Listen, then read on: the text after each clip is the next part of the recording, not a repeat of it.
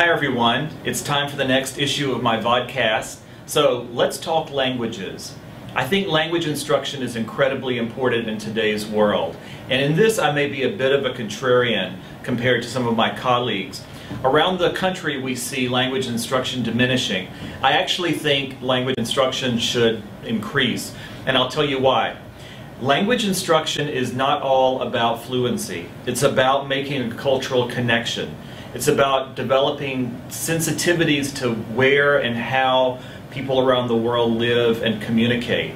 And what I aspire for our students is to not only become fluent in languages, but to really begin to understand how other people live. The most recent step we've taken to improve our language instruction was about 4 years ago when we added Arabic to the curriculum. I'm happy to say now that as we begin the 4th year of Arabic instruction, we have about 48 students involved in that program, almost a fifth of the upper school. And many of these students are actually taking 2 languages, which demonstrates their commitment to foreign language study. The next step will be adding Mandarin to the curriculum in the fall. We'll proudly offer 2 non-Western languages, unusual for a school of our size. Where that language will start, we're not quite sure yet, but I want to tell you a little bit about the language planning group. Committee of faculty and administrators are talking now about our entire language program, the entire scope.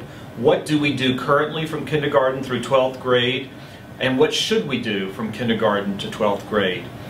There's a lot of conversation going on, and I'm really excited about the potential for this to impact the school in a very positive way. I would suspect probably in January that we'll get a report from that committee, and I'll be updating you as soon as I can. So remember, this fall Mandarin will start, and there's lots more to come about languages at Friends Seminary. In the meantime, I'm Bo Lauder. Happy Halloween.